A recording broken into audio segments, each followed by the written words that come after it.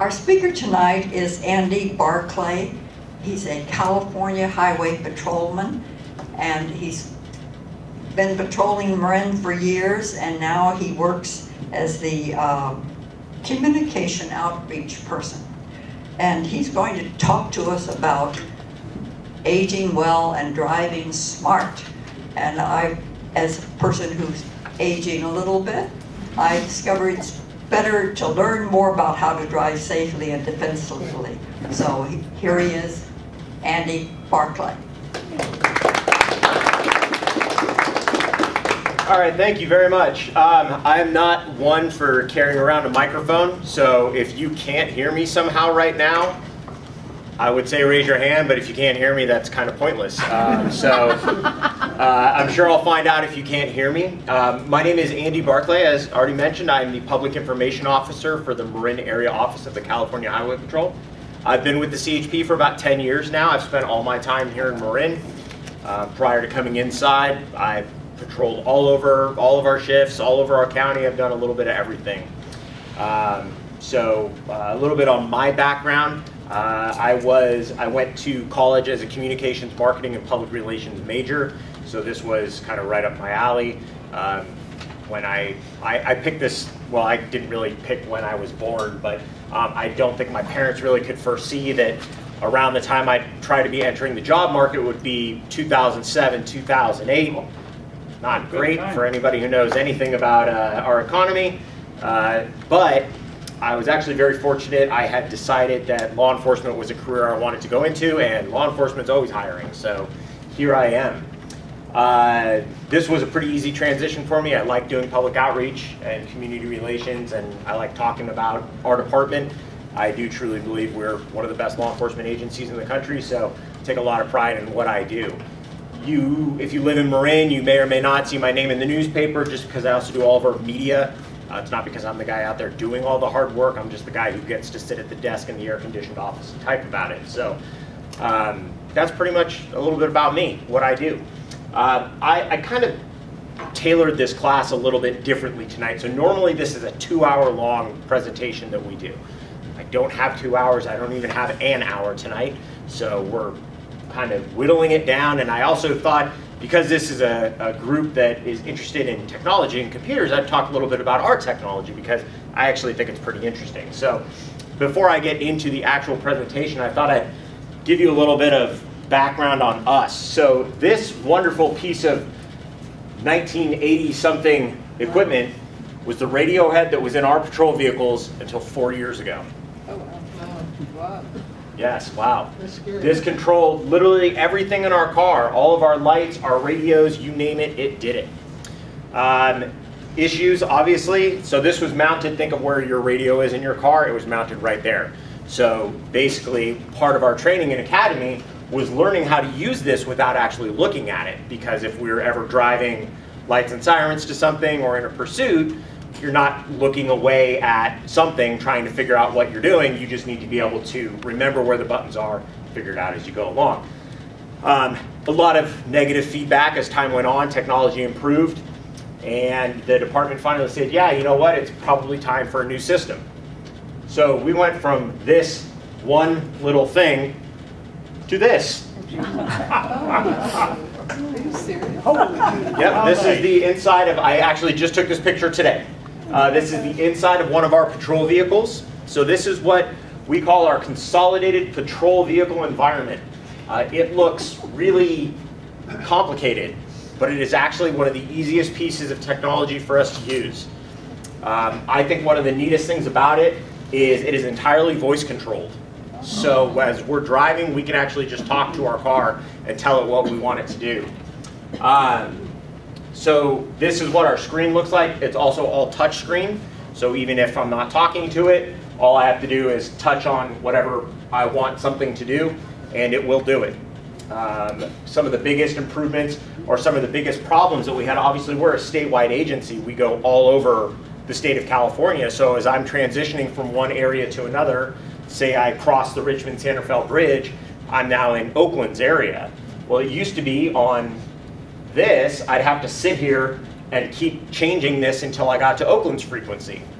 Well, now all I have to do is just hit Oakland, and it transitions over. Really wonderful when we're in pursuit. I don't know if you know this or not, but a lot of our pursuits, for some reason, end up going across a Richmond-Santa Fe bridge. It's strange how it works out that way, but so a lot of technology changes. One of the things I think is actually the coolest part of our so there's our little voice button right there. We can hit that and talk to the car. But I think one of the neatest things that they came up with is this right here. It's a hand control device. Oh, I thought that so your hand sits on it. So there's your fingers go right in here. And it's kind of hard to see, but there's buttons in each little finger alcove. And those buttons all control different things. So on this device alone right here, using this button right here is my radio. I can talk to my dispatch. I can talk to other cars. This is a 3-way rocker switch. So with 3 buttons right here and a three-way rocker switch, I actually have 9 functions that I can control just by utilizing my fingers. Really, really great for what we call threshold incidents, pursuits, emergency responses, things like that. It really lets us focus more on driving and not on the technology that we're trying to get to work. So, technology, right? Pretty interesting stuff. I think it's a really cool system, though. They did a great job designing it for us, and it's really allowed us, right? We always go out and talk about distracted driving. So we took that and looked at ourselves and said, well, how can we reduce our distracted driving? And there we go. Cell phone obviously is probably one of the, if I talk about distracted driving, those people automatically, their brain snaps to cell phone. But probably the second most popular or most common reason for distracted driving related crashes is reaching for an item. So if I'm sitting there trying to reach for a radio or reach for a button or something, that's, not good. So that's the inside of our cars. There you go. Just got a wonderful tour. Don't ever hit that button if you're ever in a CHP car. I go to events all the time. I let kids treat it like a jungle gym. It screams touch me with that color. I'm sorry? It screams touch me. It does, but it's that way because... Is that a checkmate? No, that is I'm about to die and I need help now. Oh. So if I hit that button, it sends every unit everywhere a distress signal. You'll have cars, motorcycles, bicycles, airplanes, helicopters, allied agencies, you name it. It is because I am fearing that the end of life is near for me. So, yeah, so a lot of technology in our cars. We'll see how long. We'll probably have another system here coming up, but yeah, pretty interesting. So this is not part of the mirror system? Or No, we do not. CHP does not operate on the mirror system. That's probably a good thing. Yes and no. I won't get into too much of the specifics of it, but yes and no. What is the mirror system? Mira is Marin's radio system. So, because we're statewide, obviously we operate very, very differently. Oh, that's right. Marin's system operates at, if you're looking at frequency levels, I won't get too far into it, but frequency level very high. CHP is still using a very old system, but it works. It works. So, yeah. So that's pretty much Lower it. frequency, longer distance. We do have the ability now to, we can actually, I didn't go in here, but if on our radio screen, we do actually have the ability to patch into that in emergencies. So if there was, say, a mass disaster in Marin County and all agencies were, brought together, we can actually switch that over, but they only do it in an emergency situation. So, yeah, so a little bit about that. Whoa. What was that? I don't know why. Something just happened with my presentation. We'll get back to that in a second. So one of the things I actually want to talk about really quick before I even get into the Age Well Drive Smart program, because we are talking about technology. One of the things that I see very often is, or that we really work with a lot, unfortunately, is people getting scammed because of technology. I couldn't help, we were talking, when I came in, you all were talking about Apple products and things like that. I was thinking too, back in, I think it was either January or June, I can't remember when, my wife and I had just arrived in Hawaii. We're standing in the airport terminal waiting for our luggage, and I overhear a woman next to me talking to her husband saying she just got an email from Apple saying that her, it was a receipt showing that she had just purchased some $50 app, which she hadn't. So she was saying, well, hold on, I can go and I can click here and it'll take me into my account. And I immediately interjected and said, look, I'm sorry, I'm not trying to eavesdrop, but don't click that. You're about to get scammed. Because they're basically, you're going to go in, they're going to ask you to log in, and that's it, you're done. Everything's gone. So, you know, it's unfortunately something we see quite often. We get a lot of, even at our office in Corte Madera, despite the fact we're the highway patrol and not your local police, we do get a fair amount of people that walk into our office that have become victims of scams, especially with things like that as it relates to technology. So please, they're getting more and more sophisticated with how they operate now. A lot of the things they send are very realistic, but if you really look at it and you really pay attention to it, you'll see the issues. You'll see the little problems. Whether it's just the verbiage, the language isn't right, something's just off. If you actually look at the return email address, it may say Apple support, but if you look at the email address, it's not an Apple website. So please just be vigilant. The other thing too, just to point out, is Wi-Fi. And now I know, I get it, everywhere we go nowadays, if you're not using your cell phone, it's always great to have Wi-Fi. Well, even if you're somewhere that you trust, say we're at Jason's with the Jason's public Wi-Fi, you may trust Jason's and you may be able to get onto it, but it's who else is on there that could be the problem. Because now that they're on the network, they can actually get in and begin to monitor some of the things that you're sending in and out. Not too big of a deal if you're looking at the news for the day. Pretty big deal if you're looking at your investment accounts, bank accounts, things like that. So please, just abundance of caution. Yeah. So I'm here to talk about driving though, so let's talk about that. Get through this. I don't know why this. So I'm just gonna, we'll jump into this. I really whittled this entire presentation down. So I took a lot of slides out, so kind of work with me as we go through this. But ultimately the purpose of the Age Well, Drive Smart program is to talk with drivers as they age to two things. Number one, understand and work through changes that all human beings go through as they age. And number two is have a plan if at some point you ever do have to stop driving. My kind of, again, a little bit of history, I think it's best to explain how these things pertain to me. My mom passed away a couple of years ago, unfortunately, fairly young, so to speak, which is just now me and my dad. My dad is getting up towards 80 right now, so we have to have some fun conversations that my mom's not there to have with him anymore. Sometimes they have to do with driving. I think sometimes he, as proud as he is that I became a highway patrol officer, sometimes he wishes I probably wasn't a highway patrol officer, because sometimes I'm actually telling him how things are or should not be. So I have started having this conversation with him so that he's, you know, thinking about some of these things. So why is driving important? I mean, I usually start by asking the crowd, why is driving important to you? You don't have to rely on anybody else. Self-sufficiency. Self-sufficiency. Yeah, right, absolutely. Lousy Marin public transportation. Yeah. Oh, we're going to get there, don't you worry. It enhances quality of life, supports an active lifestyle, and self-sufficiency and independence. It seems like a silly question to ask, but it really talks about being able to, or really makes you think about why this is so important. And it's understandable for us too. We go to our officers and train them as well about, look, you know, driving is an incredibly important thing. We have, as officers, we are actually obligated in certain situations to submit people for driver's license reevaluations if they meet certain criteria. Very often in the senior community, because they may have certain changes that have happened over time that now make it not safe for them to drive. Maybe it's just not driving at night, or maybe it's not driving at all, depending on what happened. So we don't take that lightly, because when we submit that renewal, or I'm sorry, that reevaluation notice, until you're reevaluated, your license is gone.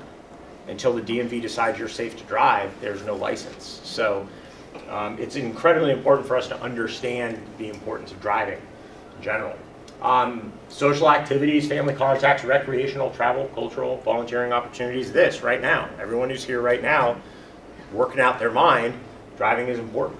Great license plate. Thank you. Nice card. Yeah. Still driving. So ultimately, our goal is to say that you decide if and when you stop driving. Not everybody is going to stop driving at some point. It's not always the case. There are people that can drive, well into their 80s, 90s, farther. I had a class one time I taught, and somebody's 102-year-old mother had just renewed their driver's license. Glad for them, little antsy, but my grandfather was 98 when DMV renewed his driver's license within the last year of his life. He laughed. He did it at that point, he had my aunt living with him, so she was driving him everywhere, but he went and returned his license to DMV and kind of laughed. So he could barely walk, so kind of figured probably not driving. So there is no absolute criteria other than certain medical, which, seizure disorders, things like that, your license can actually be taken. Understanding alternatives. So this is one of my favorite myths, and a little personal story about this. So one of the biggest myths is that driving risks increase with age and we would all be safer if older drivers are off the road. I have actually had people say this to me. One of the people who said this to me was a media outlet. So a few years ago, there was an incident where a senior driver, they were in the East Bay, I think, or the South Bay, had pulled into a parking spot in front of a gym, had pedal confusion, hit the gas, went through the entire gym, ended up killing one person. And the media obviously contacts us because when it comes to driving, the Highway Patrol is usually the one they talk to about statistics and everything like that. So the question got posed to me for some strange reason, because it wasn't in my area, is, well, hey, let's talk about, as people age, it's less safe for them to drive, and I disagreed with them. And they said, well, how can you say that? I go, well, age doesn't necessarily mean, a number doesn't necessarily relate to ability. There are people out there who are in their 80s and 90s who drive perfectly fine, yet there are people in their 30s that are the worst drivers I've ever seen, and I frankly have lost a lot of faith in our Department of Motor Vehicles for even letting them have a driver's license. But this is something we have actually worked hard to really try to counter in the media, because it's not true, 100%. All drivers know when to restrict or stop driving. This doesn't apply even just to older drivers. I mean, look at impaired drivers. We had on last Wednesday at 7:30 in the morning, we responded to a DUI crash in Novato where the driver was a 0.26 blood alcohol concentration. At 8 o'clock? Oh my God. Yeah, 8 o'clock in the morning, 7:30, 8 o'clock in the morning. I don't, you were either so incredibly inebriated the night before that it still hasn't even burned off, or you started drinking really early. So not everyone knows when it's time to stop. One of the biggest myths is that your doctor's going to tell you. Absolutely not. Some doctors will, but majority of the time, the doctor doesn't want to be the one that says, hey, you probably shouldn't be driving anymore. The medical field is a business, and you don't want to lose clients. So now there are certain things that they are legally required to report. Again, I mentioned if you have seizure disorders, epilepsy, things like that, they are legally required to make that notification to DMV. What about strokes, heart attacks? Heart attacks, no. Strokes, no, unless it has affected your ability to control something. So if you do have a stroke, you lose complete control of an arm or something like that, then yes, they can make that determination. But a stroke just by itself is not a reason for an immediate suspension. Renewing your driver's license, DMV will automatically check your driving ability. I think I just touched on that. Absolutely not. Older drivers know when their driving is unsafe. We responded to, within the last year, we responded to a wrong-way driver on northbound 101. On southbound 101, the driver was traveling northbound in the southbound lanes, driving in the fast lane. It was about 1 or 2 in the morning that came across the Golden Gate Bridge up over the Waldo Grade. So we actually stopped all traffic at Marin City, and sure enough, they came pulling right up to our officer head-to-head. They stopped. We got the gentleman out of the vehicle. He was in his mid-80s, I believe. We phrase it as cognitive impairment, which is basically just when something is wrong cognitively that a person isn't aware of what's going on. We spoke with the gentleman. He said that he was on his way to his doctor's appointment. He had left San Francisco at like noon or 1 the day before. So obviously by the time we got to him, he was hungry, hadn't had anything to drink, very disoriented. So, but he was completely unaware. When we told him he was on the wrong side of the freeway, he had no idea. He made it all the way across the Golden Gate Bridge? That's where he first, so we assume he got on somewhere right there. Because by the time, the first call we got was him. That's why you need the toll collectors back. No. Oh, so, I do actually. so not necessarily everyone knows when they're driving is unsafe. And exactly. Anybody who tells me that public transportation is easy to use in Marin County, I highly encourage you to travel anywhere outside of the United States, and you'll quickly realize that They have good public transportation. our idea of good public transportation is Wrong. not right. Yeah. So, and definitely, I will never be able to teach you everything you need to know to be a good driver. But if you ever have a dog and they look like that, let that be a sign. So really, and again, I'm trying to summarize all this, but when we talk about taking control, a lot of the things that your doctor tells you as you age to things to do to keep yourself healthy, a lot of these actually apply to driving. Vision and hearing changes, understanding what those differences are. While my mom was still alive, I remember her saying at one point that she was becoming more and more uncomfortable driving at night. She had a problem with glare recovery, dark light transition, things like that. Hearing changes, same thing. She never got to the point that she needed hearing aids. She was getting there, but didn't quite get to that point. Very important for us, hearing, okay? Because if I'm behind you with my siren blaring and you're doing this, because you can't hear me. Mental vitality, the reason mental vitality is so important is driving in and of itself is just a lot of multitasking. Okay? If your brain is not good at multitasking, if it's begun to slip, driving is going to become more hard. You're focusing on your speed, what lane you're in, staying within your lane, not swerving, braking, stop signs, stoplights, pedestrians, dogs, you name it. There's a lot going on as you drive. Physical fitness, one of the more common things that we see is range of motion in the neck. Yeah. Still extremely important, being able to look over your shoulder, clear your blind spots. We had a situation where, I have a video actually from my dash cam, but I was driving down 580 coming through Richmond, vehicle merges on the freeway into the lane next to me and pretty much goes right into the side of my vehicle. I slam on the brakes, take a minute to compose myself, turn on my lights, pull the gentleman over. Older gentleman, had horrible range of motion in his neck, couldn't turn to look over his shoulder. I asked him, well, how do you change lanes? And his actual response is, I just hope no one's there.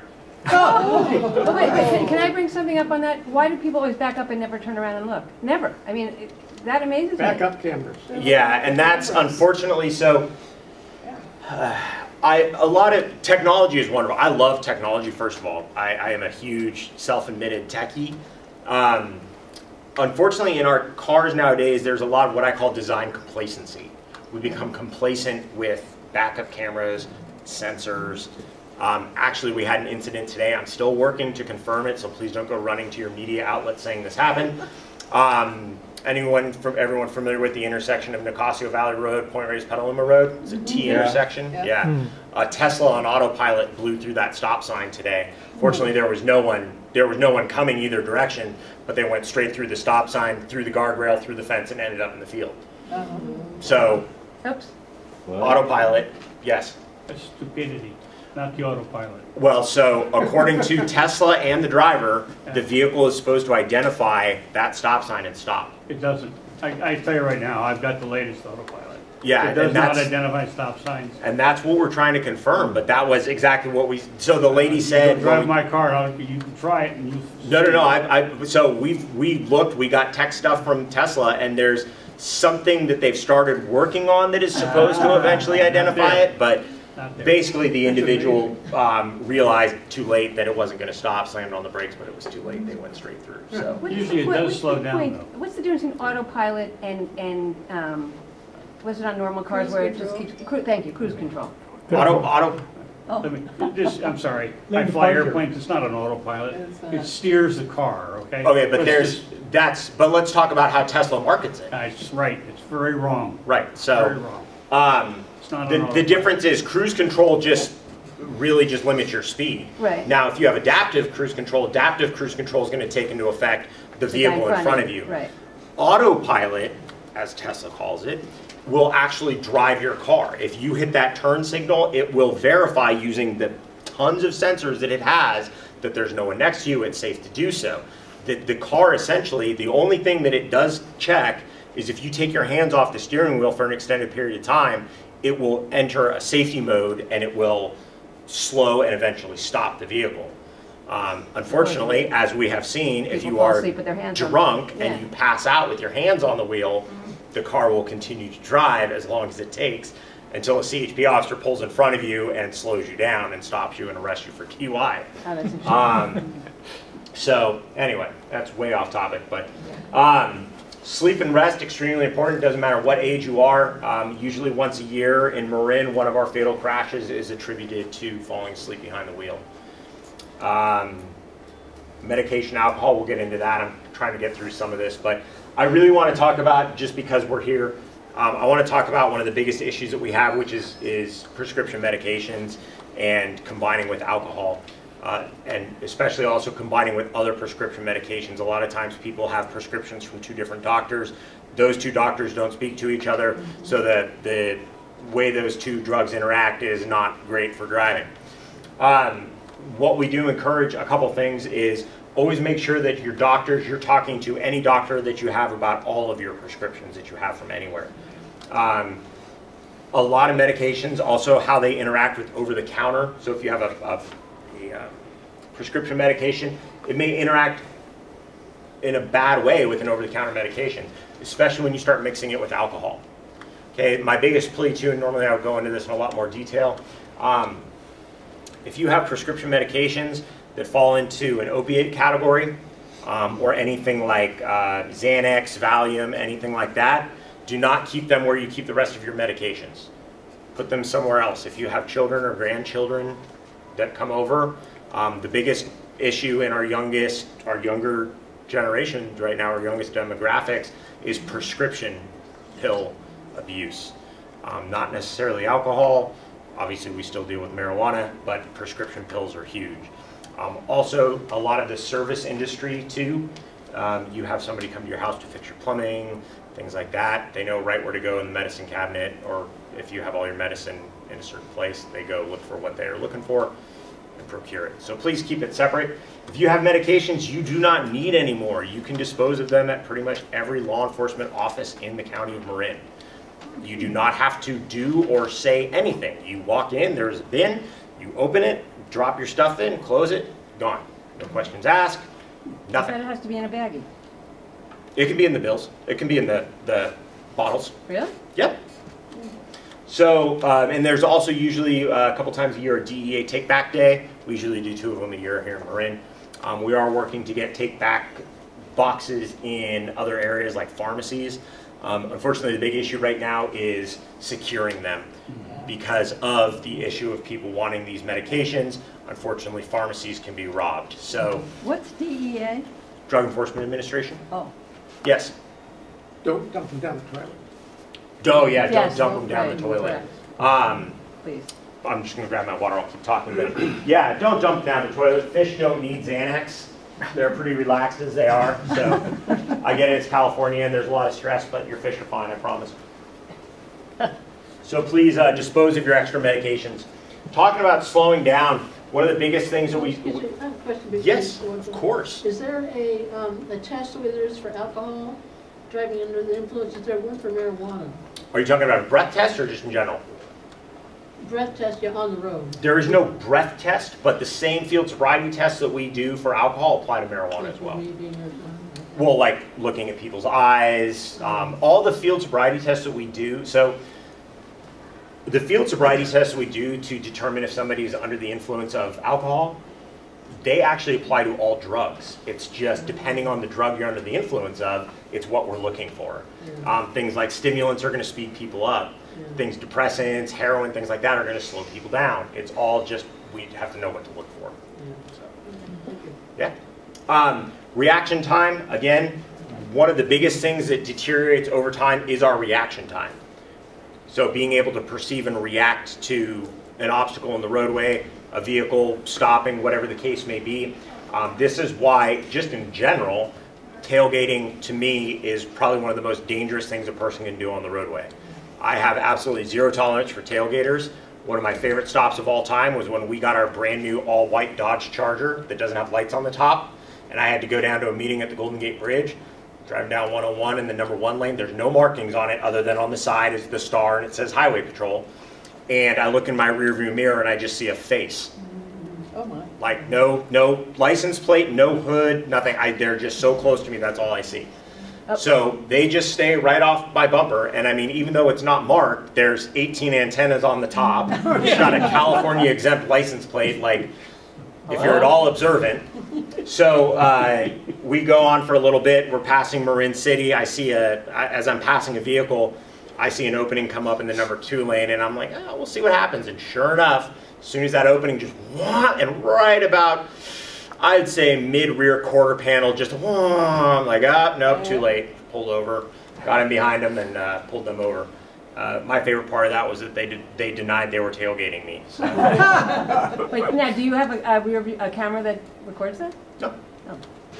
I don't. I am the camera. I testify to that. So, anyway, so reaction time. The reason I bring that up.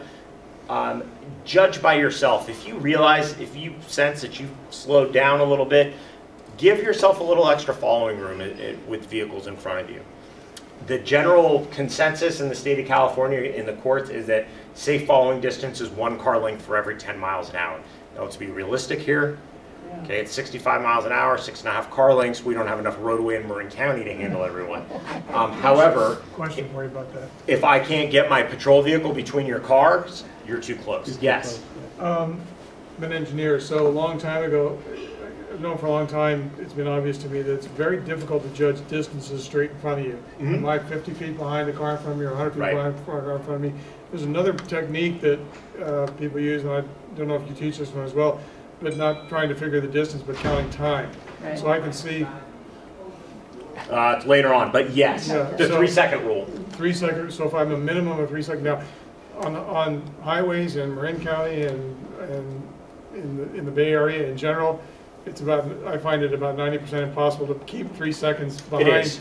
But I do the best I can to keep as much falling space, and I can usually average at least 2.5. And that's what we're looking for as well. Yeah. What we see when we look at somebody who's tailgating, we look not only at the distance, but how you react to the distance. Yeah, my back. If you stay right there and you're just not moving, and you actually, what we're looking for is consistent brake pedal application, but you're basically doing this the whole time. Yeah, our testimony normally has to do with, can we fit our patrol car between the two vehicles? Right. So, yes. Yes, sir. About how many cars should you leave in front of you if you're going 70, 80 miles an hour? Well, so the 2 second, there's 2 different methods that have been taught. The 2 second or 3 second rule is generally the way to go. So all you're doing is you're saying, if you do the 2 second rule, you say the vehicle in front of you passes a fixed object. It should take you 2 seconds before you pass the fixed object. Usually that's a good way to go. Yes? I think that's a great idea. My problem is all the cars that keep cutting in. Right. I know. Exactly. And I get it. It's absolutely amazing. I know. Sit there and especially the people that have to take the exit that's 500 feet away and they stay in the left lane and go 5 lanes over. Yeah, I know. I know. Yeah, where are you guys? Not enough of them. It really drives me crazy, the number of people that change lanes without signaling. Yeah, God, yes, thank you. Why you guys would be so rich if you gave tickets for that? Okay, so I'm gonna address that really quick. I hear that all the time. You would have so much money if you do this. We don't get any money for any tickets that we write. We are not funded by tax dollars. We don't get money for tickets. We are funded solely by your vehicle registration. Okay, last year in Marin County, the California Highway Patrol wrote 21,000 citations. Who gets that money? The county. 21,000 citations. So if you sit there and go, "Where's the Highway Patrol?" Trust me, we're out there. I know. We're just. I was teasing you, I wasn't. Oh no, I get it. But that's a common. I get people. So I run our social media accounts for my office, and we get people all the time that are like, "If you sat at this stop sign, you could buy 10 new patrol cars in the end of the day." I'm like, Well, I don't appreciate the the thought. cities get money though, don't they, for the tickets they write? The cities do within the city, but the Highway Patrol doesn't get gotcha. anything. It goes to So the that was county, aimed at the wrong person. Yeah, no, it's all right. I know what you're saying now. I'm picking up what you're putting down. Yes. Maybe you'll cover this in another time, but I'm not comfortable driving on the 2-lane roads in West Marin, and I drive maybe slower than people want to. Oh, They that's back up behind me, I'm desperately looking for a place to pull over. Right. What are the rules and So impeding traffic, the California law that applies to that is impeding traffic. And what that says is that if 5 vehicles have built up behind you, you are required to pull over and allow them to pass. If you're in that situation that you're uncomfortable driving those roads and you are traveling under the speed, as soon as you're traveling under the speed limit, you have to pull over and let a vehicle pass. If you're traveling at the speed limit and you got 5 vehicles built up, pull over and let them pass. If for no other reason, eliminate the problem of road rage than anything else. How to be a better driver? Planning your trip. Know where you're going. Now, we're fortunate now, right? We got GPS and it tells us where to go. It will tell us when to go if you want it to. Check your vehicle before starting your engine. If I had $1, if my department had $1 for every person that we show up to that runs out of gas on the freeway, we'd have a lot of dollars.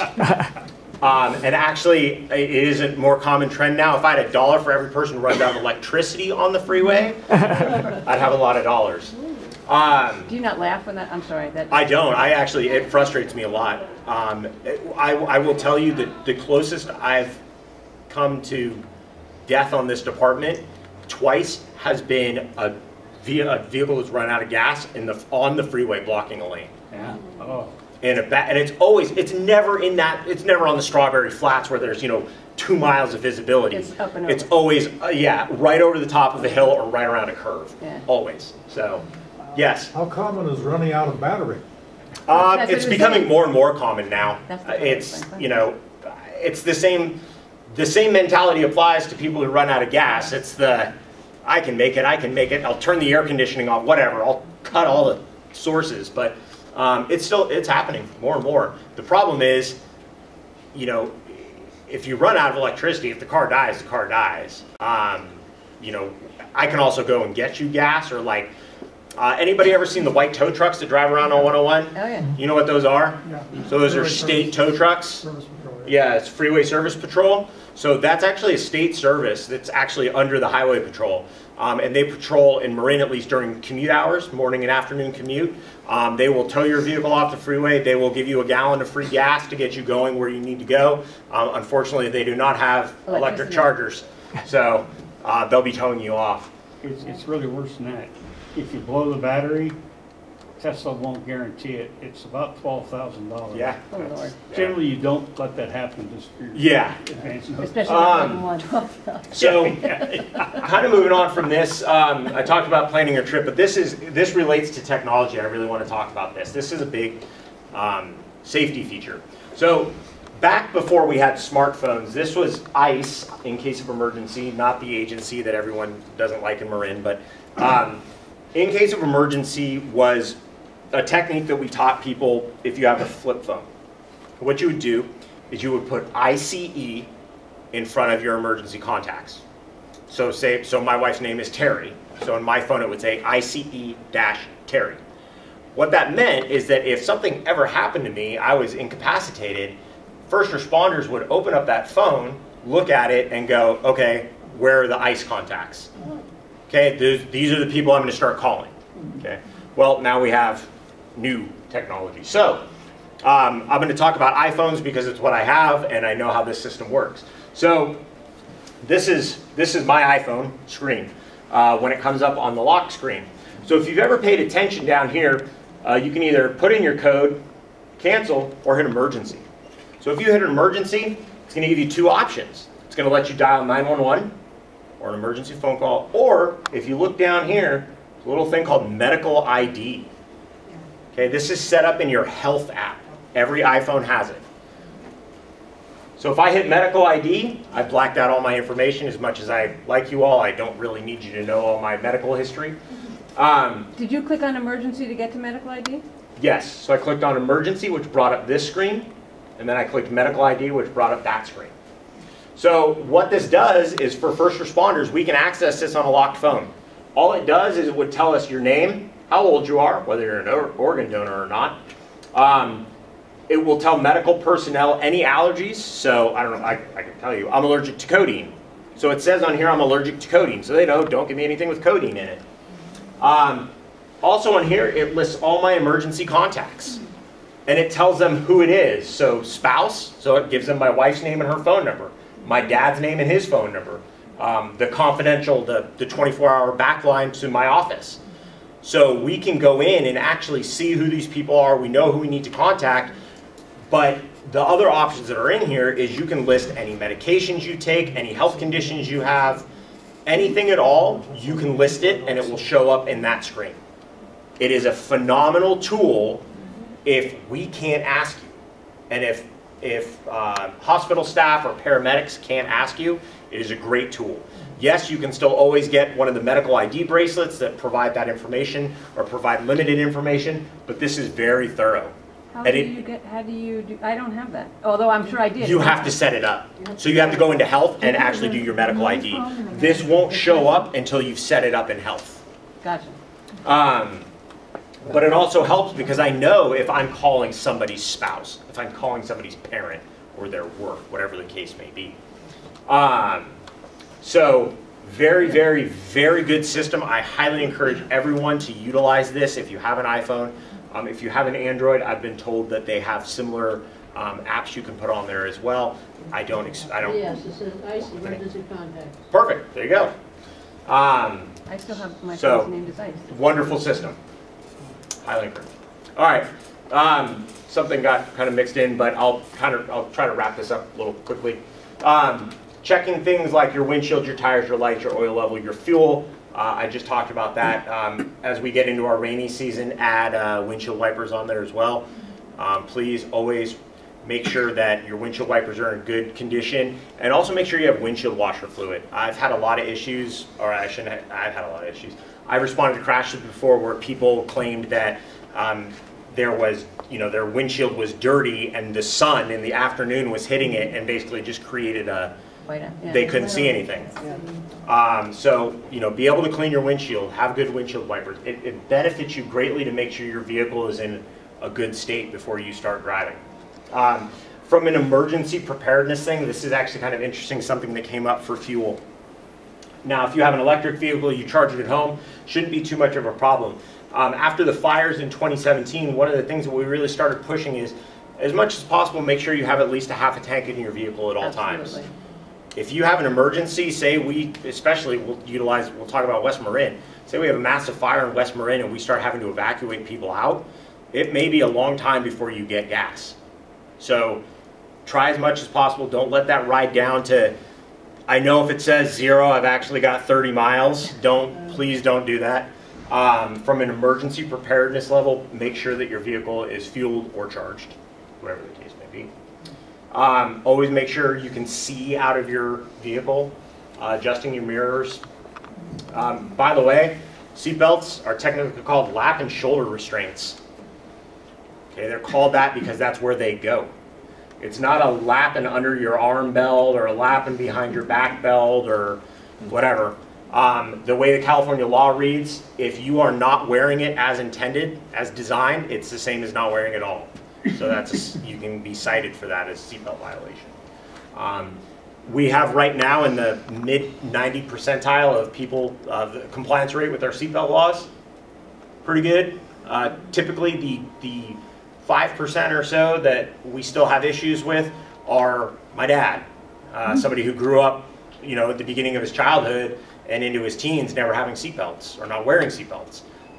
For most teenagers now, it's not even a question anymore. I go in and teach classes at local high schools and I say, hey, how many of you get in your car and would, is it's just natural that you put your seatbelt on, and they agree because they've been taught that way. So please wear it correctly. Anybody in here or anybody ever tells you that a seatbelt is more dangerous than it is good? So if it's somebody in here and you don't want to say anything, I will tell you, you are 100% wrong. I've had people come up and say they don't wear it because it's going to get broken in a crash and you can't get out of the vehicle. I can't tell you now how many crashes I've been to that turned into a fatal crash just because somebody wasn't wearing their seatbelt. We had one on Highway 37. There were 2 people in a vehicle. Driver was not wearing his seatbelt. Passenger was wearing her seatbelt. They got in a crash. Passenger had minor injuries, almost nothing at all, and driver died on scene. So please wear your belt. Headrests. Okay, always make sure it's there. Okay, it's there to support your head. It's not, down below at your neck or anything like that. No huge gaps in between. Make sure it's adjusted correctly. There's your friend. Safe distance. Yeah, that's pretty much what it looked like. Safe distance. Keep to the right. What we mean by that is just, if you're not, I'm talking about on the freeways here, stay out of the left lane if you're not passing, please. It's one of the biggest issues that I've seen in driving is entitlement. If you drive entitled, it's going to be bad. I've had people who will sit in that fast lane at 65 miles an hour and say, I'm entitled to be in this lane, I'm going the speed limit. Well, a couple things. Number one, we'll probably move you over just because it can be very dangerous, especially if you have somebody who's flying at 85, 90 miles an hour, not paying attention, and they come across a vehicle doing 65 miles an hour. Strawberry Flats, about 2.5 years ago now, one of our officers got rear-ended. He was doing about 75, and the person who hit him was doing about 85. Number 1 lane, fast lane, rear-ended a highway patrol car. That's wrong. People should not be It's doing just, that. So stay over. Slow down unless it means going below the speed limit, please. I would say that the average speed in Marin County is probably on the freeway at any given point. It's probably about 70 to 75 on average. Yes. Okay, Highway 101 south of Marin's, of the Civic Center? Civic Center, Mm-hmm. it's nominally 55. It is 55. It used to be enforced. Yeah, it still is. We write a ton of tickets in that area. Really? Why isn't it 65 like the rest of the place? Because of the design of the roadway. So here's what you're going to look at next time you drive through there. Look at the shoulders and the center divides. Okay. Okay, incorporate the Waldo grade in there. All right, so if you look at that section of roadway, and also look at the on-ramps and off-ramps. Yeah. Look at this. Look at right here, Sir Francis Drake. Between Sir Francis Drake on-ramp and the Paradise Drive on-ramp, it's a nightmare. Because you have the Sir Francis Drake on that turns into the Lucky off, right where the Lucky on comes in, but also merges a lane over, which then turns into the Madeira off, and the Madeira on-ramp, which is a very sharp turn, which means you're taking it pretty slow if you're not, if you're not drifting it, which is also the Paradise Drive off-ramp, which is extremely busy due to all the malls over there. It's a lot. It's engineering is the engineering of the roadway is why it's 55 from Civic Center on. I don't see why the fast lane can't be going that speed. But I also don't understand on-ramps before off-ramps. I will never understand that as long as I live. Why would anybody do that? I'm just, that's I why it is. I mean, There's an engineering joke about that. Yeah. Well, So it's natural selection or something. Yes. If it's okay for people to go 75 in It's the not. fast lane, why have a speed limit? It's not okay. I'm not saying it's okay. I'm just saying that on average, if I go out there and get the gauge of traffic, of course, obviously, once a highway patrol officer is there, everyone's doing whatever the speed limit is. But it's not. I mean, we go out there and again, 21,000 citations last year. 21,000 citations. We write a ton of tickets, and it's not for any other reason than we need to slow people down. We need to stop the bad behavior. I mean, it's just how it is. But So the average speed of 101, to me, in the last 15 years has gone up and up and up. Oh, yeah. The 2-lane and the 3-lane, for Absolutely. example, right in the middle. Absolutely. And it's driving habits in general over the last 10 to 20 years have changed drastically. And there's a lot of theories as to why that is. There's no hard, concrete evidence of what's causing it. But I personally, through my professional observations, everyone just seems to be in a rush nowadays. No one leaves until, if I know that it takes me 35 minutes to get to work, I'm leaving 35 minutes. And when I'm delayed by a stoplight for 2 minutes, I'm not saying I actually do this, but I'm saying this is a very common thing. People, it's why when it rains, we push so hard telling people, leave early. You're going to be delayed, because inevitably, and I hate to say this, but Wednesday in Novato is an example of this. You get somebody who's running late, driving too fast on a wet roadway, they lose control in the situation on Wednesday, lose control, overturn down a hillside, and a 4-year-old boy died. It's what I've seen. It's people rushing. No one wants to sit in traffic. And I hate to say this, but if you don't want to sit in traffic, the Bay Area is not the place to be. We have a lot of it. Sir? Does your authority extend beyond the highways to the small city streets? Every now and then I'll see a CHP cruiser going around the small streets, and I wonder, what in the world is he doing So there? we have authority anywhere in the state of California. We have jurisdiction anywhere in the state of California other than federal property or Native American reservations. But you don't patrol those. They stop and... We don't, but we will go. Like if I have to, say I'm driving from, the freeway out to Point Reyes Station. So we cover not only the freeways, we cover all unincorporated areas. Yeah. So we go the same place the sheriff goes. We just split the work. So we will go anywhere. We will enforce laws everywhere. So we can be in cities, counties, you name it. So you regularly patrol Marin Keys. Because it's unincorporated. It's Yep. unincorporated Yeah. So we area. go out in Marin Keys all the time so we go out and do enforcement out there. Yeah. But yeah, we'll go. If it's a CHP area, we'll go out there. So. So that was the image I was looking for. There's your 2-second guidance. So there's your fixed object. Front vehicle passes. Count 2 seconds before the rear vehicle passes. This is a huge. Really, I think one of the biggest and most important things is be aware of stress as you drive. What stresses you out? So again, I'm going to use my personal example. If you look on my phone right now, I have my podcasts.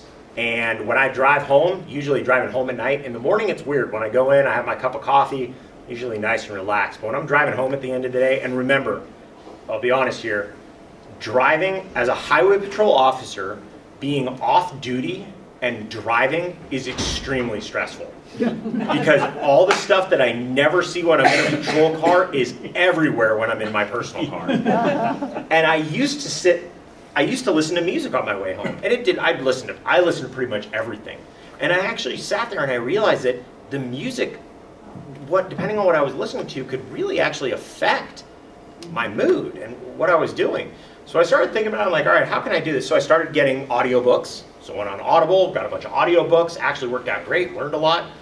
And then also I went on and got podcasts. So when I will always remember growing up, my dad was a huge fan of old-time radio, and I would always sit there and listen to old-time radio shows with my dad. So if you go on my phone right now, I've got every episode of Dragnet that I listen to all the time. I love Dragnet. Johnny Dollar. It calms me down. It just makes me relaxed when I drive. So beware of what stresses you out, and do what you can to counter that stress as much as possible. Obviously, please avoid distractions. It is illegal in the state of California to even hold a phone in your hand now in a car. Oh. If you hold your phone, it is the same. It doesn't matter if you're texting. It doesn't matter if you're talking. If the phone is in your hand, it's a ticket. So mount the... You don't have to be using it? Just nope. If it's in your hand. So what happened was, kind of the really quick background on that. So it used to be you had to be talking or doing some form of text-based communication. Well, a court, basically a somebody cited a driver for using their cell phone. The driver went to court and said, I wasn't using text-based communication, I was using my GPS. And the court ruled in favor of the defendant, which established case law. So what they did is they went back and said, fine, we introduced a law that said you can't even have it in your hand anymore. However, I will say, if you look at the research behind cell phones, this right here, I can sit here and I could hold this the entire class and walk around and I'd be fine. Now, if I put my wife on the other side of this and we start talking about or she starts talking to me about her day, That's not, okay. now it's going to be an issue because I'm now cognitively distracted. Right. My brain is going two different directions. So, this, oh man. I just Wait, shave or make, which one? shave or makeup. Do it at home. Like if you put a figure out what that meant. Now I know. put a sharp blade next to your throat, or if you're a woman putting on mascara, a pointy object by your eye. And ignore road rage. The phrase we use is Fido. Forget it. Drive on. It's easy to get frustrated and mad. This is a huge. I will tell you that. Talking about driving in the last 10 to 15 years, the number of road rage calls that we get has increased dramatically. It is incredible how many road rage calls that we get. Okay, just so you know, the one finger salute is not. I can't do something to somebody for that. That's freedom of speech. I hate to say it. It may be rude, but now if they start, trying to hit you or point a gun at you, then yeah, absolutely. Please call me. I'll come and take care of that. But stop signs, traffic lights. Stop. Okay. Stop means complete cessation of movement. It is not an acronym for slight tap on pedal. It is completely stop. All right. Rainy days. We're gearing up. We've already had a couple early morning rainy days. I talked about Wednesday, our unfortunate fatal collision. On a wet roadway. Our normal advice, rainy days, slow down, increase your following distance, give yourself more time to get where you're going. Okay, please do all of those. Right-of-way violations, a lot of that has to do talking about merging without using a turn signal. When you're coming onto a freeway, who has a right-of-way? The person that's coming on or the person that's on the freeway? The guy on the right. The person on the freeway has a right-of-way. They're established in their lane.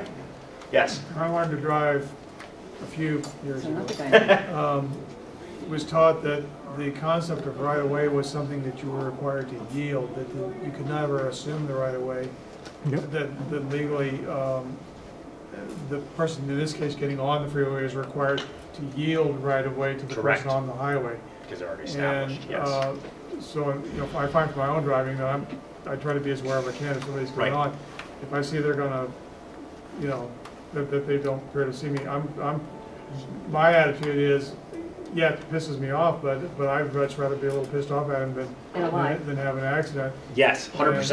And and when I'm getting on, I do my best consciously most of the time, hopefully, to yield, to not pull in somebody. I try to find the way I can get into the traffic flow without minimizing the degree to which I'm trying to. So I'm constantly trying to yield as best I can. How do you do that in Sausalito where there is no room whatsoever? You're literally off the freeway, then you're on the freeway. Are you talking about like the Alexander on-ramp to northbound 101? Like from Cavallo Point, wherever that is. Yep, Alexander on-ramp to northbound 101. So normally when I'm getting on that ramp, I will sit there and look, I will cruise up the ramp and I will watch that traffic coming up and I will wait until I know that I have enough space to go without stopping. Is there a yield sign there? Maybe? No, because you're required to yield to the, It's understood. Yeah, I mean, it's understood. You are entering a roadway. Anytime you enter a roadway, you're required to yield to the person already established on the roadway. And it's got the same issue getting on the bridge coming north from the now, viewpoint center there. That's why 45 and 55 mile an hour, that area right there goes from 45 to 55. That's why it's still 55, because that is a perfect example of a horribly designed on-ramp. Yeah, that was really bad. And I'll get to you in 1 second, but one thing I wanted to say, we're talking about rules of the road and laws. Yeah. None of that replaces common courtesy. Right. I was raised by my parents, if I turn my turn signal and somebody lets me in, I don't care if I'm in my regular car, patrol car. Thank you. Exactly. My favorite complaint I ever got was, I was in a patrol car. We have a cage that's right here, you know, so I get in a patrol car, turn my turn signal, and somebody lets me in, and I go like this. And they didn't see you? No, they saw me, but they didn't see all my fingers. So I had to politely explain it. They called my office, complained to my sergeant. My sergeant called me in. I'm like, what are you talking about? I waved to them and said thank you. So, but common courtesy is, personally, this is my personal belief, common courtesy is something that seems to have gone by the wayside, unfortunately. I believe, especially in our younger generations. Just my personal opinion, though. Sir? You need to put a 100-foot sign on Highway 37 coming to 101 South. I can't tell you how many times I've had people just want to run right off the road. So 101, so we're talking westbound 37 transition to southbound 101. Yep. That is also the Ignacio off-ramp that is, yeah. And they come flying down there. That's a racetrack. And boy, just, it passes Sonoma Raceway, therefore it is a racetrack. Right. I work there, be nice to them. Yeah. No, I'm out there all the time at Sonoma Raceway. Wednesday night. Speed limits, exactly. Freeway driving, I think freeway driving is, you know, one of the most, it can be one of the most stressful driving situations, other than driving in the city of San Francisco. Yeah. It's just me. When my mom was San Rafael's coming sick, right up there. Yeah, when my mom was sick, the last year of her life, or the last 10 months of her life, she was at UCSF up on Parnassus a lot, and my dad just despised driving into the city. You know, he was constantly conflicted, obviously wanting to be there to support his wife, but he was, by the time he got home, he was extremely stressed. Oh yeah, I can see that. So, yeah. So identify the stresses. So that's actually, that's almost pretty much the end. Stop sign, stop light, we talked about that. Please pay attention to signs. Remember, if a sign is black and white, it is a regulatory sign. If you do contrary to what that sign says, it is a violation of law. So like no right turn on red, things like that. No U-turn, stop, or speed limit. Rainy days, we just talked about that. Okay, I had this happen yesterday. I'm driving through Solano County. I turn on my lights because I'm going to something. I'm in the left lane. The person in front of me pulls to the left. What is the matter with that person? I sit there and continuously say over my public address system that is deafening, pull to the right, pull to the right, pull to the right, pull to the right. I can now not pass because if, number one, you pull back out and hit me, I'm passing on the right, which if you get into the law about emergency vehicle lights, I can't do that. But also if they re-enter traffic and get hit, I've now put them in that position, I can be liable. California, we love lawsuits, so always pull to the right. Big design feature now on cars, they're quieter and quieter and quieter and quieter inside, which means you're not hearing more and more and more outside. So just pay attention as you drive. Did they eventually move to the right? Yes, because I actually screamed at them continuously to move. So be aware of blind spots. We talked earlier, one of the individuals in this class had attended one of the full Age Well Drive Smart classes talking about blind spots. She ended up going out and purchasing an aftermarket addition to her rearview mirror that actually extends your field of view. That allows her to now see in blind spots as well. So something she identified as something that could help her with her driving. So again, you know, always looking at those things. Was that the outside mirrors or the? It was actually on the inside. So you can get, so two things you can do. You can either get the little the round concave mirrors, which I don't think you can see anyway, that go on the outside. All it's there to do is just give you an idea if there's somebody next to you. It's not, you're not identifying anything. Yeah. But the inside mirror is wider. Or the other one is an inside mirror, and it does increase your field of view. So watch out on trucks. Remember, they can't see you. And more importantly, actually, and I teach this in all my team classes, if you're this car right here, they can't see you either there. You can't see what's in front. Oh, so when this truck slams on its brakes, you have no idea because you didn't see it coming. So not a great spot to be. Number one area for traffic collisions other than the freeway is residential neighborhoods. It's like a constantly changing obstacle course. You've got children, you've got dogs, you've got debris, you've got cars backing out, you've got, you name it, it's happening. So just, that's why it's 25 through there. Don't tailgate, be cautious at intersections, making left turns. Anybody in here ever heard UPS never makes left turns?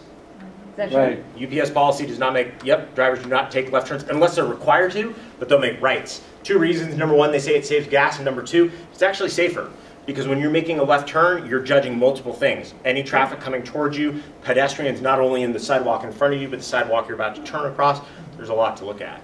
So, I'm trying to figure out why they have those pedestrian crossing right before the light turns green, so then they give somebody literally a head start to get hit. Well, no, the person has the right of way so that they can get into the intersection so that people will see them. It's literally half a second. There's so not enough time for that. But they still, again, regardless, we're talking about drivers not paying attention. I mean, it's so. If you decide to restrict your driving, whether it's daylight only, non-freeway, non-rush hour, I don't know if you can tell me when that is in Marin County. I'd love to know. I don't think it's a thing. It doesn't even matter day of the week now. Fair weather only driving. If you have that ability and you can do so, please do it. Is it time? Meaning, is it time to start thinking about what's going to happen when you can't drive anymore? Start thinking about resources that are out there. These are some different things that that you can go through. DMV has a website specifically for senior drivers. You can hop on there, look at some of the different resources they have. When it comes to resources for senior drivers, depending on where you live, I encourage you to check with your community centers. Different communities within Marin have different options. Like Sausalito has a service, Santa Fe has a service. There's different services out there, so check within your communities.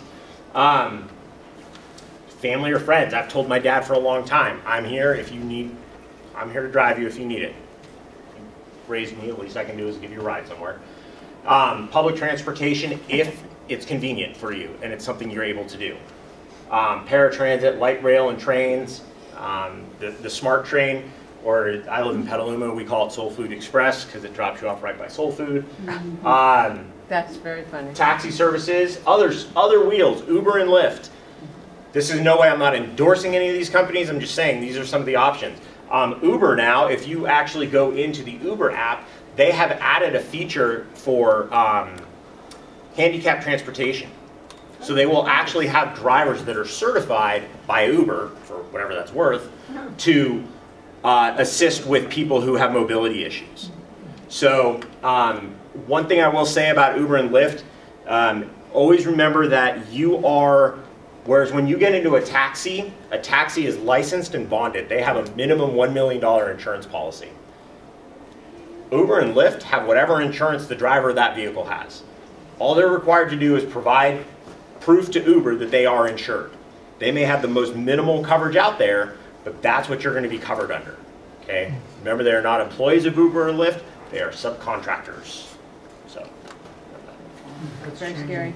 I know. Well, there are more laws in California. So, for example, one of the laws that has already changed is, so for taxi drivers, the blood alcohol concentration is 0.04. So for rest adults, it's 0.08.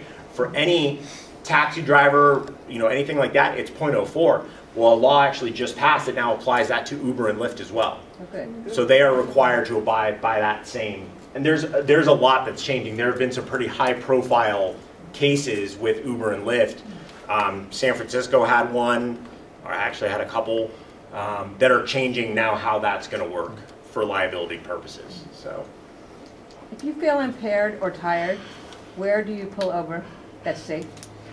Where does one pull over that's safe? I would recommend, well, first of all, off the freeway, never stop on the freeway. Right. I recommend a shopping center, a gas station, something that's lit that has services. So if you need something, first of all, if you feel impaired, you shouldn't be driving in the first place. No, but if you're driving along, all of a sudden you feel yourself like doing the... So you're talking tired, yeah. Not impaired. Okay. Okay. Yeah, if you're feeling tired, pull off the freeway, go to the gas. Normally at night for us, it's funny because, drowsy drivers and drunk drivers drive the same. Yeah. The difference is when I turn my lights on, drowsy drivers wake up, drunk drivers don't get sober. So normally we will tell people, hey, look, just pull off the freeway. Whatever you got, you get out, walk around a little bit, get the blood flowing, but find a safe place. Never stop on the freeway. It's actually illegal to do that, unless it's an emergency. So, but if you literally want to fall asleep, it's okay to do that in a parking lot? That's up to them. It's private property. So, yeah, I mean, we're not going to come we won't come bother you. We'd rather you do that. Now, if say you pull into a gas station and you fall asleep in there and they like come over and tell you to leave, it's private property, they have the right to do that. But like say hypothetically, I were to pull somebody off at Sir Francis Drake right here and they're super sleepy and they say, you know what, I need to take a nap. Maybe I would suggest they drive over to the Ball and Air Shopping Center where it's a ton of parking spaces and no one's probably going to bother them, hypothetically, of course. So really kind of coming back to it, and again, I cut this presentation way down. We get that driving is extremely important. There's a lot of factors that come into, you know, how long to do it. I didn't even put the age group statistics in there because statistics just seem to put people to sleep more than a warm room late at night. So really, you know, we always encourage people to take control of their driving life. And what we mean by that is identify any issues that you may have and find ways to either improve on them, change them, or eliminate them. I have had people, I had somebody in one of my classes who did tell me that they don't make left turns anymore, they make the rights. So become a better driver. Just keep yourself engaged, okay? Multitasking. So things like this are actually a great example of ways to keep your mind going, keep your mind sharp. You're learning new things, keeps your brain going. Technology, it's interesting because we talk about video games, for example. Video games are an example of the younger generations actually, when it comes to multitasking.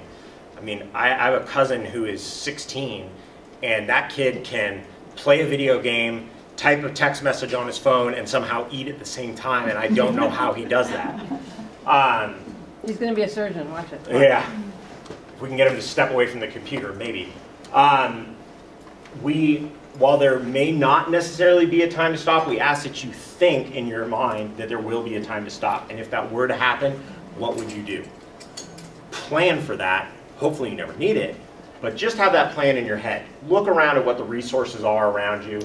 What do you have as a support base, friends, family, whatever the case may be. And then understand the alternatives. We talked about buses, Soul Food Express, Uber, Lyft, you name it.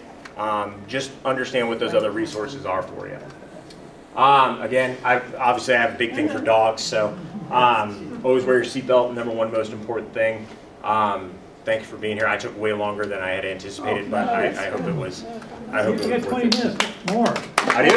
Yeah. Oh, wait, before you go, isn't there a formal program, isn't there a formal aging class that we could take? So the Highway Patrol, the Age Well Drive Smart class, I just took selected slides from it and brought it here today. Because you get a certificate or something? You do, yes. So let's be very clear. So there is the Highway Patrol version, which some insurance companies will accept and some don't. But then there's things like the AARP. So here's the difference. Mine is free. AARP's is not.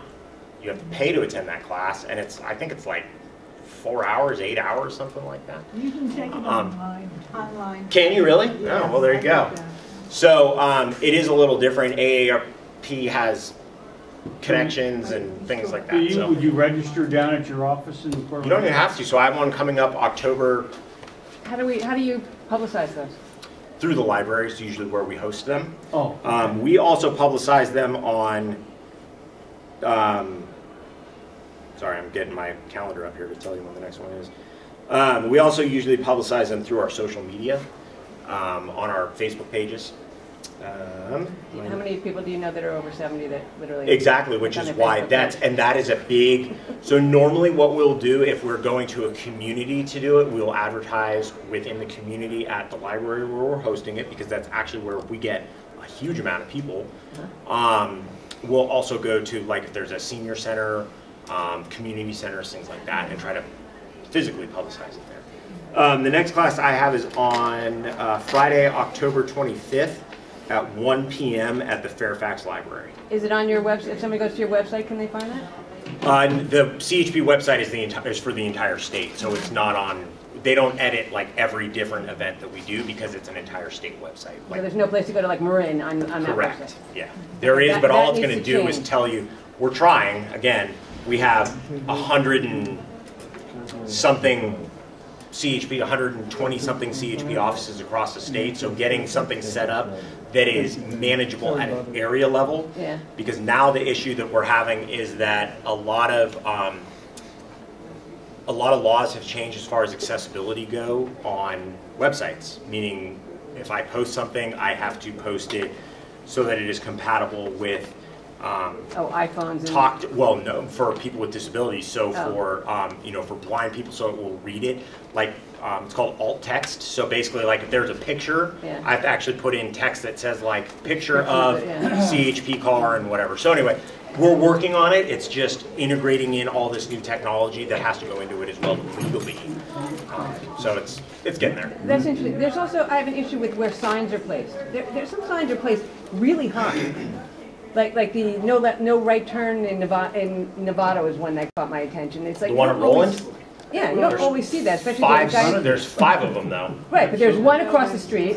Right. So basically, we've put them anywhere people are thinking to look. But you're putting them up here instead of like.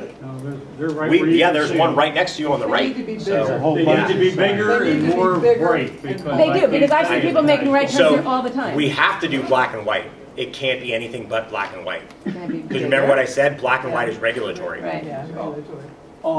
Anything, so yellow is advisory, yellow and orange are advisory, black and white is regulatory, and technically the only other sign I really know of that's regulatory that isn't black and white is a stop sign.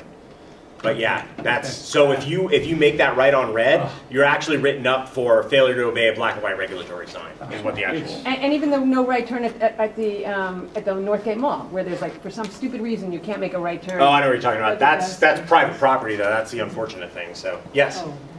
Okay, fact or fiction? Uh-oh. The 1199. Oh, fiction. On your license plate in the rear? Not a get out of jail? Absolutely not. not. Jail? Within the first week that I was on this department, I pulled somebody over for drunk driving and arrested him. And so here's the way that works. Wait, what is it? What are we The 1199, so have you ever seen the license plate that says 1199 Foundation? 1199 Foundation is a charity.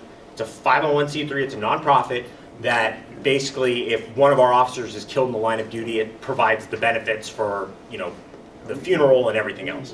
So it's a fundraiser. They also do scholarships and things like that. But anyway, and we hear this all the time. They do nothing to dispel that myth, by the way.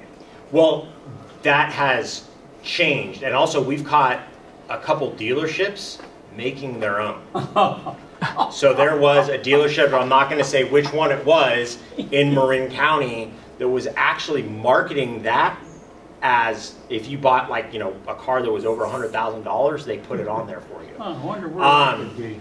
So here's what happens. If I pull somebody over who's an 1199 Foundation member and they do anything like, hey, I'm an 1199 member. I donated for a reason. I contact the 1199 Foundation. I provide them with their name. They revoke their membership, and they are required by law, because when they when they donate anything that they're given, other than like, if they have like a shirt or something like that, but the license plate frame or any little like card that they get, it actually says property of CHP 1199 Foundation to be returned upon demand.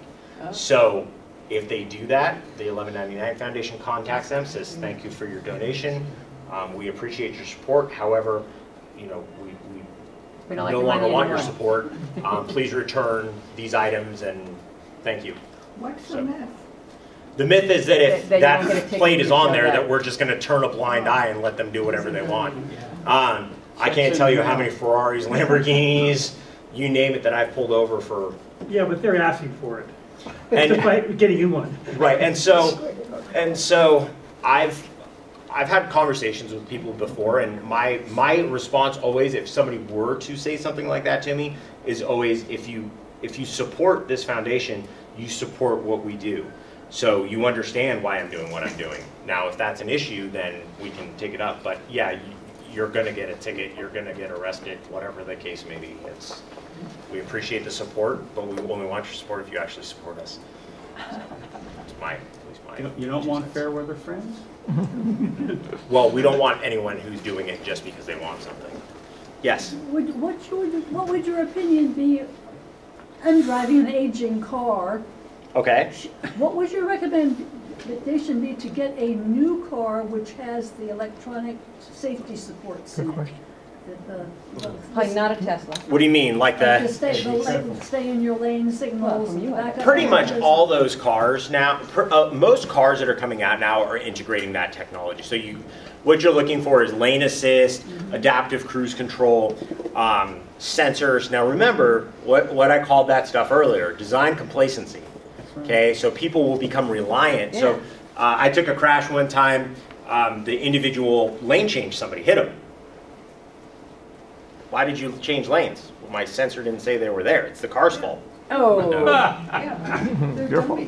It's design complacency. So we bought my wife a new car last year, and it has all that adaptive cruise control and everything. I personally love it because it's when we're doing like long drives, you set that thing to whatever. At the max, I'm going to go this speed, and you don't actually. The one I like it the most, I'm not going to lie, is driving home from work in traffic, because as long as I don't stop, or even if I do stop, I'm not sitting there, gas, brake, it's doing it for me. Now, obviously I'm paying attention, but it is nice on those longer drives. When it comes to talking about, which car, I can't really recommend a car. Ask him what car his wife got, what he got his wife. I got my wife a Subaru Outback. Okay. So I can't recommend a car. I recommend the car that you are the most comfortable in and you feel the most comfortable and secure in. So, yes. We wisely object to cell phones, but now the car companies, the more gadgets, the better your car, and it's all right there on the instrument panel. So I have a question since you have a Tesla. Yes. Is there some sort of game you can play on your... Not while you're driving. It'll only be in park. And contrary to popular belief, if you leave your hands off that wheel, it will tell you, and in about just under 60 seconds, not that I tested that, but as a pilot I always test before I try, it will say, sorry, discontinued. Yeah. And you can't turn it back on again. Perfect. Awesome. Really? Yeah. I mean, there are a lot of, unfortunately, look, you're only going to read the negatives in the news. As a law enforcement officer, trust me, I spend a ton of time trying to publicize the good that we do, and in 2 seconds, if something bad happens, it's everywhere. There is a lot of great technology that comes in these vehicles. There is amazing safety features that they're coming out with now. However, you're right, some of these displays have, it's almost more distracting than it is beneficial. Changing the radio station is like 5 different things. Well, but it comes down to, again, knowing your technology and utilizing it. So like when we bought my wife this car, we sat in the driveway for an hour, learning the car. Pushing buttons and trying this and that, and by the time she drove it for the first time, everything was set. So it has a bank of 20 radio stations that are pre-programmed now, so she doesn't actually touch anything. She just, as she's driving, there's the little button and she can hit over, or she can actually just hit the voice button and say, tune to whatever, and it goes. But yeah, you're right. The technology is only as good as the person who utilizes it in the way that it's supposed to be utilized. It's a lot of fun as a passenger, but as a driver, it's just dangerous. I know, I agree, and that's why, like, they came out with the law that says you can't have a TV screen front of the rear, in front of the backs, the front seats. I mean, we actually did a Facebook post last winter. One of our sergeants driving down the road, and he looked over, and the person's got an iPad mounted on the steering wheel, and they're watching Friends. Yeah. And so when he pulled them over, of course, the iPad is nowhere to be found, and they're like, "Well, I don't know what you're talking about." And he goes, "No, yeah, that was the episode of Friends with this is what was happening." Oh, that's and they're hysterical. Like, all right, whatever, sign. So, yeah, it's there are a lot of, the technology is great in a lot of ways, but you have to utilize it responsibly to do so. Yes, sir. What do you think is going to happen with the move to the self-driving cars? In the context of our group here. I'll be honest with you, we don't know yet, because I'll tell you about I got a call from KQED the other day, and they're basically writing this article about a self-driving car that did a drive from San Francisco to New York City. There was somebody in the vehicle with it, but they drove that entire distance in self-driving mode. Okay? Now, in the very first part, it's driving across the Golden Gate Bridge, and you can clearly see it's doing, I think it was 55 or 60 miles an hour. So the reporter contacted this company and said, oh wait, it said a 45 mile an hour. 45 mile an hour speed limit. They said self-driving car, isn't it supposed to obey the speed limit? So the company said, well, under California's basic speed law and impeding traffic, for us to travel at 45 miles an hour would actually be slower than the flow of traffic. Therefore, legally, we can't drive 45 miles an hour. What? No. So I said, interesting. So then he went on to say, basically, that car drove that entire distance in the fast lane. It never went out of the fast lane because they said that it just doesn't really work too well with vehicle merges. And so I said, well, okay, let's time out here. When you watch that, were there people passing it on the right? And they said, yeah. I go, well, hello. You just used a law, you just interpreted a law saying that if the flow of traffic is a certain thing, I legally can't go under that no matter what lane I'm in. But yet at the same time, you're saying we're only in the fast lane and we won't break the speed limit. So the technology is developing. It's got a ways to go though. We just had the, or I don't say we just had, there was just a follow-up story to the man who was killed in San Francisco. I think it was a Tesla that didn't identify him, and well, it wasn't on her. It was being driven by a driver. But either way, so whatever they claimed is that it should have identified and said something, done a threshold braking. But I know. 40 miles I'm just an hour saying. Going through an intersection, you're toast. The concept is good, right? The concept is there, but it's I mean, we can go really deep into this, and we can look at the moral questions of a self-driving car. And that's the interesting thing to me, at least. Does a car sacrifice a pedestrian or the occupants of the vehicle? How does it make that choice? So there's a lot that's still coming. Now, anything that comes up, we absolutely work with it. We research it. We work with companies to try to help them understand how laws work so they can program things better. I mean, we're even, they're redoing that section of 101 in the Narrows there. Well, if you look at the paint, the roadway paint is the new paint for self-driving cars. Because it identifies, the cars identify it differently than the paint we've used forever. So, I mean, it's being planned for, but we just don't know when it's really going to be. Mine has a limit. For example, if you're driving on Benford Road going out to the airport, there's a speed limit that says this car will not drive faster than 45 miles per hour. Yeah, okay. Cool. If you're in just for fun, you try it, to see what's going on. Yeah. And it'll say, nope, sorry. Yeah. It'll slow you down to 45. So, if somebody's told you it was not a Tesla, because you can't just punch in, I want to do 80. No, it wasn't that, the cross country wasn't a Tesla. Yeah, so it was just punch in, I'm going to do 80, that's fine, they say. No, it was a vehicle that was modified to be a self-driving car. No, I understand now, Is there a radio frequency stuff that's telling this to the cars? How do the cars know these things? That is above and beyond it has a lot to, I mean, it's just like, for example, on Waze, like if you pull up Waze right now and you're driving down the freeway, Waze knows what the speed limit is on the freeway.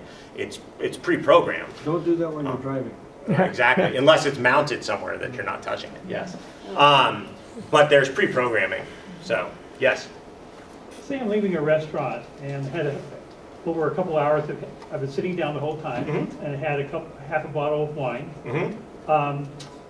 I don't know if I'm okay until I get a better idea once I stand up, because I'm sitting down the whole time. I walked to the car and my wife asked me if I'm okay to drive. Okay to drive. Okay. How do I find out? Say no. I know how I feel. How does it your limits. To a point, what? So there's no way for me to say you're going to be this level. It's impossible. So here's what you need. Here's what to know about consuming alcohol. Number one, how fast you absorb it, obviously based on what is in your stomach. So alcohol is not absorbed in your stomach; it's actually metabolized in your intestine. Okay. So if you've had a huge meal and then you've put the wine on top of it, it's going to take longer before it gets into your system. However, no matter what, once you've had your last drink, It is into your system so say you have a drink at 1 hour after that, your blood alcohol concentration is the highest it's going to be. And then you'll start going down. Okay, so my recommendation... So like first in, first out? In other words, so one of the most, so I think everybody knows, right, our very common times for pulling over DUI drivers is between about 10, 11 p.m. and 3 to 4 in the morning. Obviously 2 o'clock is get out of the bars, it's our busy time. But one of the other most common times for us to find drunk drivers is between about 7 and 11 a.m. on Saturdays and Sundays. Because they've gone out on Friday night and Saturday night, partied, had a lot to drink, and if you know about how our bodies work, alcohol is a depressant. So when you're dumping this alcohol in your system, your body tries to counter that, right? Because your body always wants to be at normal. So what your body does is it pumps this chemical into your system that is designed to wake you up, called acetylcholine.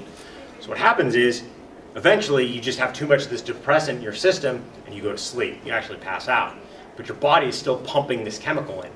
So you fall asleep at, we'll say it's somebody who's left the bar at 2 in the morning, they fall asleep at 3, so they're actually at 3 o'clock, they're at their highest point. So let's say, hypothetically, they're at a .20 at 3 in the morning. Let's just say, hypothetically, we're using this for a number. They fall asleep at 3 in the morning. Well, this acetylcholine is still going into their system. So what happens is it just keeps dumping and dumping and dumping.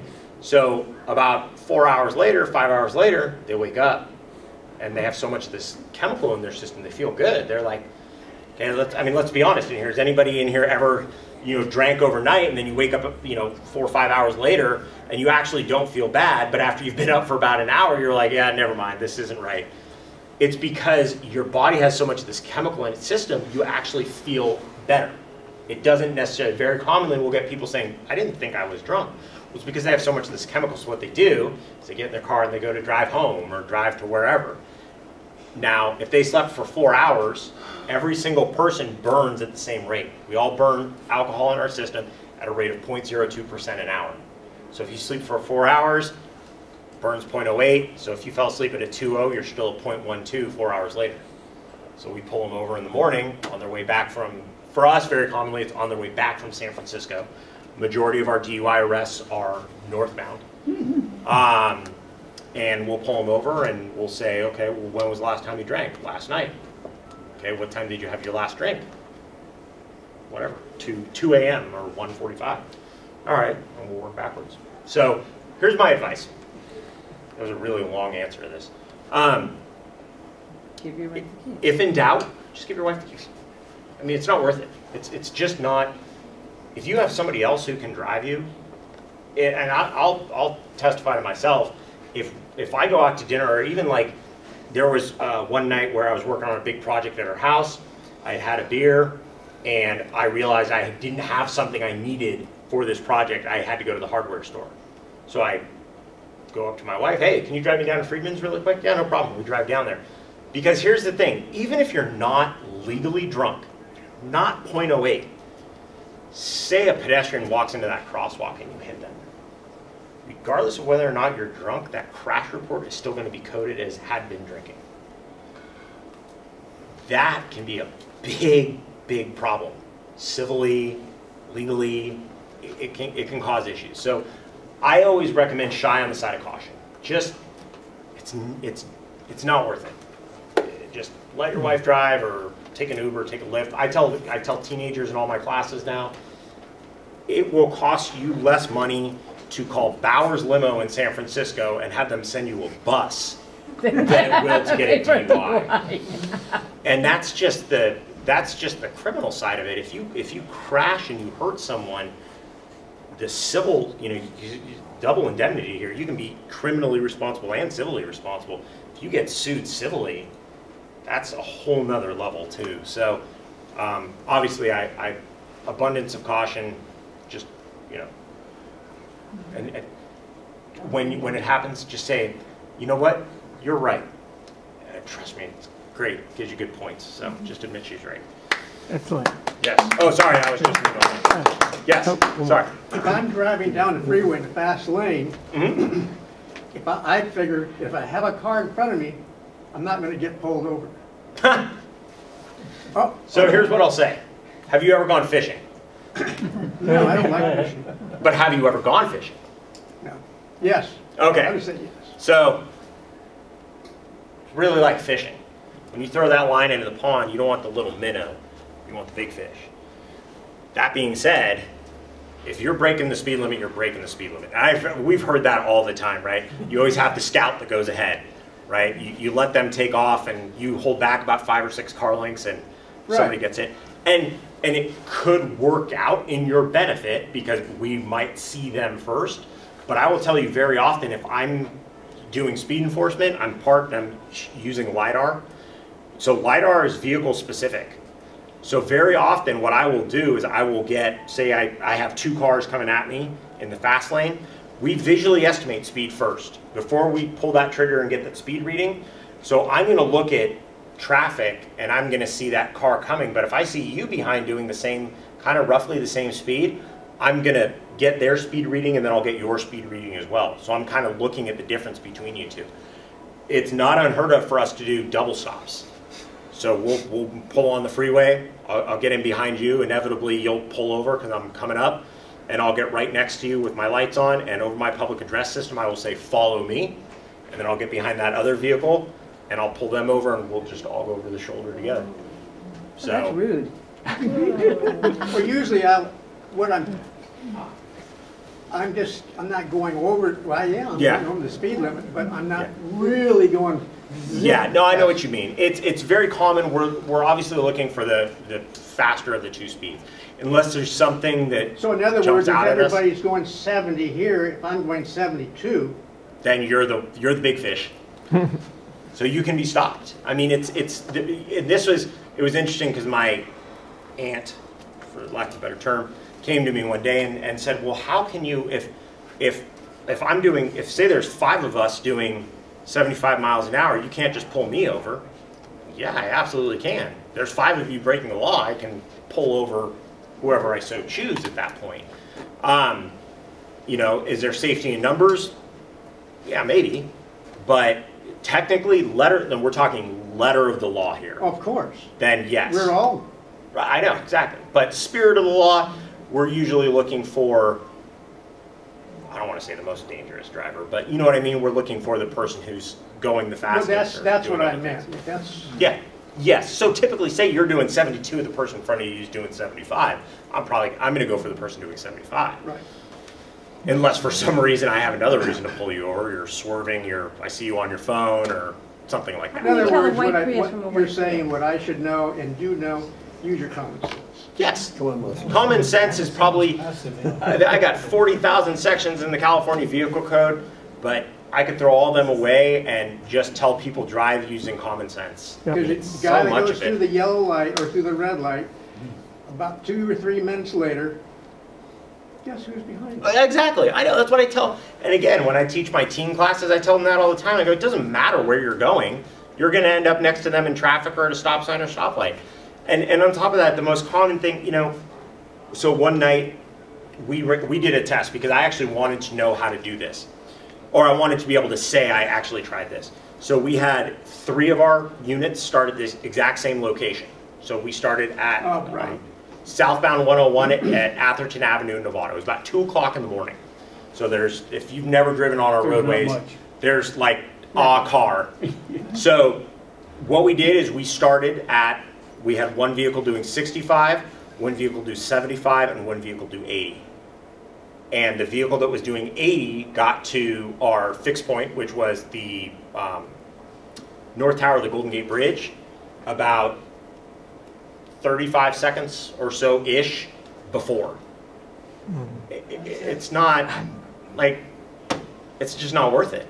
So, yeah, I just, it's patience, it's common sense, and if I could take driving down to 3 things and say, if you have these 3 things, you will be a good driver: patience, common sense, common courtesy. Yep. I was going from south through Petaluma. It was stop and go, and I usually leave a car length or a little more than a car length, stop and go. And how many people cut in front of you? Yeah. No, it was in back. Oh. Beep, beep, beep. Yeah. Yeah, I know. It's. Beep, beep, Hurry up beep. and don't move. Yep. It's and patience, We're going. right? What did I just say? Patience. So. I have no I think idea. we're gonna have to make it into the night. Yeah. We want to thank Andy for